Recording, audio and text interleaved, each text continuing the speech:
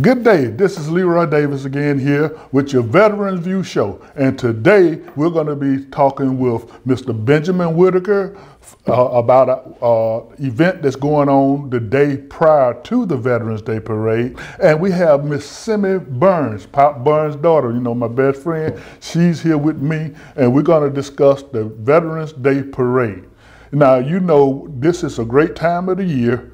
And we have the football games going on, but one of the most important things that happen every year, this time of the year, in November, is the Veterans Day Parade, where we get a chance to honor our veterans who have served this nation and those who are currently serving.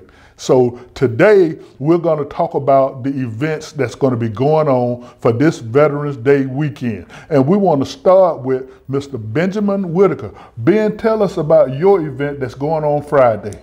Well, on that Friday, we'll be feeding veterans and their families, first responders, police, corrections at Lake Baldwin Park at 1 o'clock. And what, the food will be free? Everything's going to be free, everything. We got refreshments, we got food, we got entertainment, and we also have free giveaways. Also, because you know, I attended the last one, yes, and I truly enjoyed it. Now, you have security there as well. Well, we're going to have the police there, police, sheriff's department, so I think we'll handle that well. And that goes great with these 3-day events that we're having. And then the next day will be the Veterans Day Parade, Saturday, November the 9th. And we have Miss Simi Burns here with us. This is Pop's daughter, Simi Burns. And Simi, help me talk about the Veterans Day Parade. Sure. Well, the Veterans Day Parade was something that was near and dear to Dad's heart. So that's why this is vitally important that we get the information out about this wonderful event. Dad restarted this parade in 2010, and I vividly remember him saying that we have a parade for everything else, but we don't have a parade for veterans. So Dad tirelessly planned this event, and oftentimes he poured his own money in order to make sure that this event happened. So we all gathered together to make sure that Dad's love for veterans got indoors, but most importantly, we're here to make sure that veterans are celebrated in the manner in which they most deserve. So I want to encourage people to say yes to this fun and free event, and remind people that not so long ago that our veterans said yes to fighting for our freedom.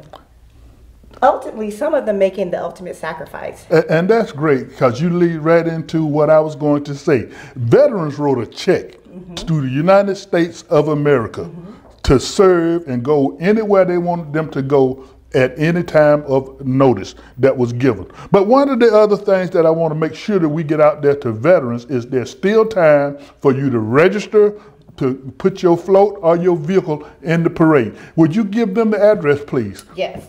So you can do that online. Again, it's very easy at parks.columbusgeorgia.gov. The application is right there on the first page. It takes 2 minutes to fill out. The cutoff to sign up for the parade is October 25th. So please, I want everyone to kind of act today and make sure that they're signed up. Again, it's parks.columbusgeorgia.gov. And that's great. Now, leading to our next event on Sunday. See, this is a 3-day event that we're doing for Veterans Day. We start out that Friday with the cookout in the park, and the food is free and the food is good. And then that Saturday, we have the Veterans Day Parade.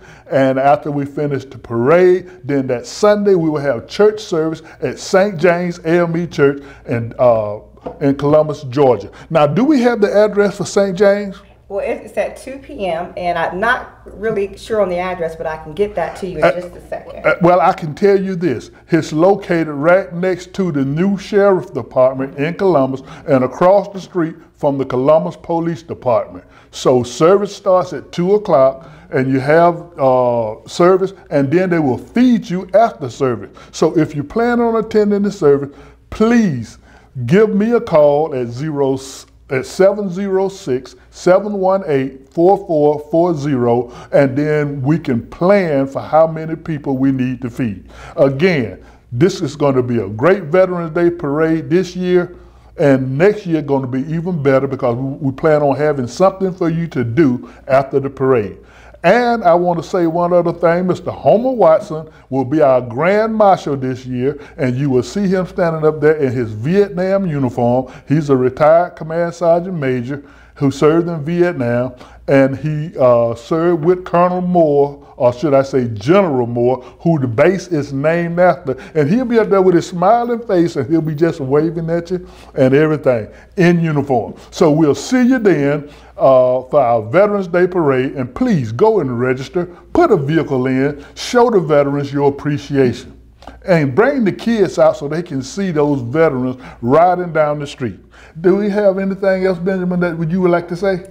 That pretty much covered. We just, our organization is grassroots. This is our third event. And we want to say that Pop Barnes has just been the very catalyst that got us to where we're at. And we're going to pay homage to him at our event this year and to the family of Pop Barnes. So we're just thankful for him. And we just want to say thank you for your service for all veterans and their families. And Simi? Well, again, I want to encourage our community, our Tri-City community, to kind of show up and show out as either a participant or a spectator in order to really thank our veterans for all that they have done. And as we close today, I would just like to say thank you, veterans, for your service, but not just that, but to the wives, the husbands who stayed at home while their husband or wife were deployed. Thank you to you, because you had such an important role in raising those children and doing the other things to keep that house together while that veteran was gone. Thank you, and we'll see you next time on the Veterans View Show.